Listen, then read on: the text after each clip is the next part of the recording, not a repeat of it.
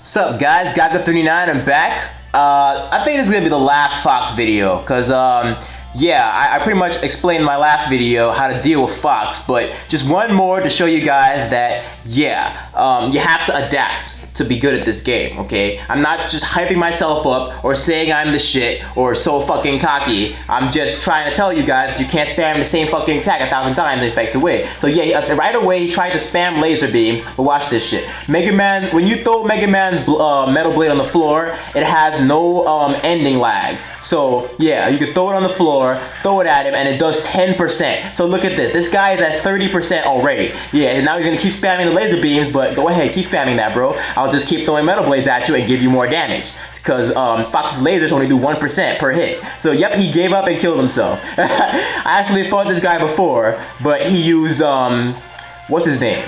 He used Sonic. And I destroyed him because he kept trying to spam the spin dash and dash attacks and shit. And I already showed you in my Sonic videos how to counter Sonic.